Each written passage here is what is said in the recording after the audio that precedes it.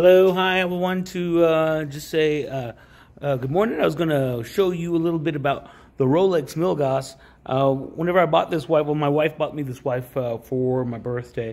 I've been wanting it for a long time. We own an imaging center, and we want to try to complement that with the 1000 Gauss MILGAUSS, the thing that's impermeable to 1000 Gauss, or something that's of high magnetism. So that's what the Rolex represents. It was made, and there's a whole history behind it about kind of why the watch was made as a tool watch for engineers, people around electromagnetic stuff all the time, and they didn't want to compromise their watch, right? So here it is. You got the Rolex MILGAUSS. Let's go ahead and flip. The lightning bolt, the orange lightning bolt, and the orange dials there. We got the luminous blue, and then you got the green Rolex brand sapphire crystal.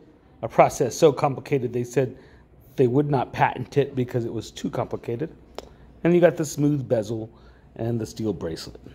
So what's pretty interesting is here we are at our imaging center, and we got a weight-bearing open MRI. Say hi, guys. Hi. I don't want iron in my body. So here we go. We got, and if I get too close to the magnet with the phone starts to glitch and turn off.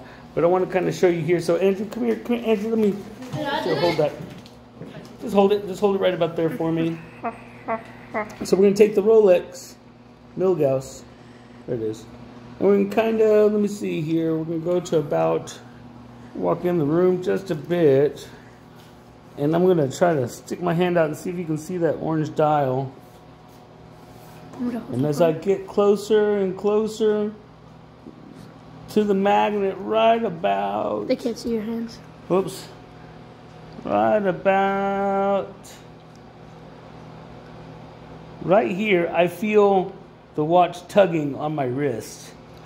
It's tugging on the wrist. Can you zoom in on that, Cash? Yep. And you see that the lightning bolt is still going.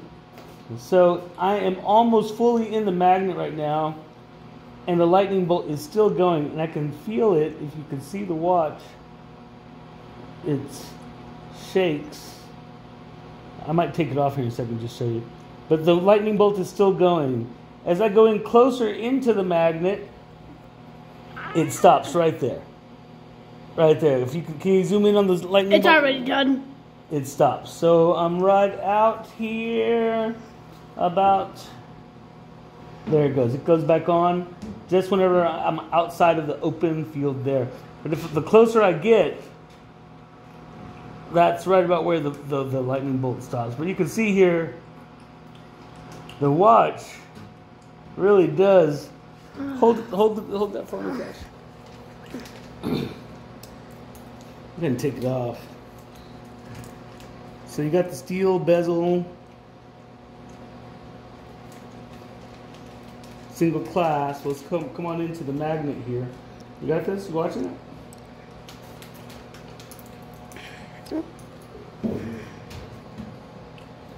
And the watch kind of comes up. Whoa, right there.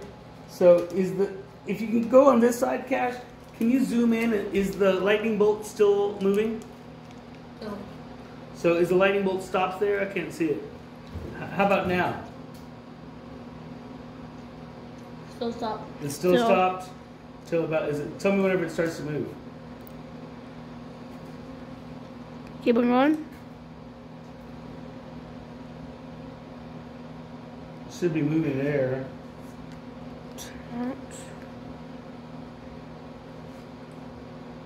Wow. Yeah, it started to move right over here. It just started to move right over here.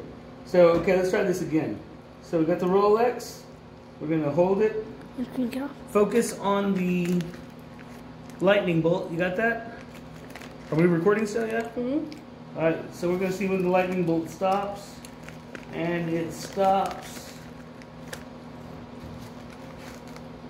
Orange. Still going. And I feel it tugging there. Still going. Is it still going? Or is it stopped? Still going. It's still going. And you can see that it's being pulled by the magnet just a little bit there, everything. And it's still going. I can still see it going. It's probably struggling a little bit. But it's still going there as it pulls the watch. It's still going. Still going. Still going. Man, it's still going. It's really pulling the watch here. It's probably stopped right there. Is it still going? Can you see it? Nope. Is it stopped there? Let me check. Stopped? Oh, okay. So yeah, you know, the watch does have its limits, but the further that you bring it into this magnet here, I'm not gonna, the more dense. I have a date just, and in the date just, it's not nearly this strong whenever coming in contact with the magnet.